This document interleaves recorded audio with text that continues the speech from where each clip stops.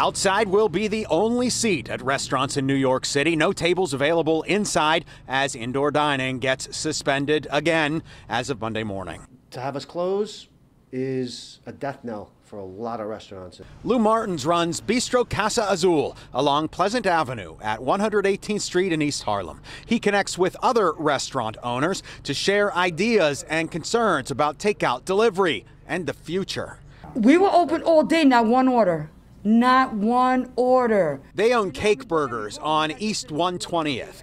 They are all networking with nonprofits who in the past have supplied meals and calling on elected representatives. We help each other, but they need to help us. Where is the federal? Where is the state?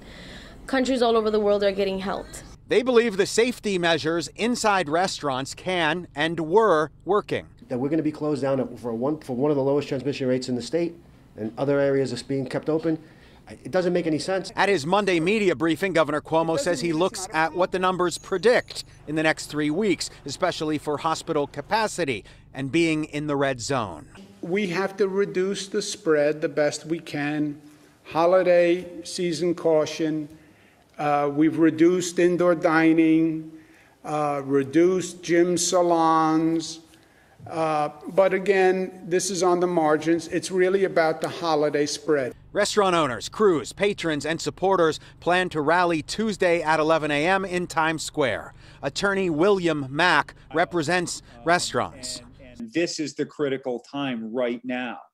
I don't think anybody thinks that something serious is going to come out of Washington in the next month.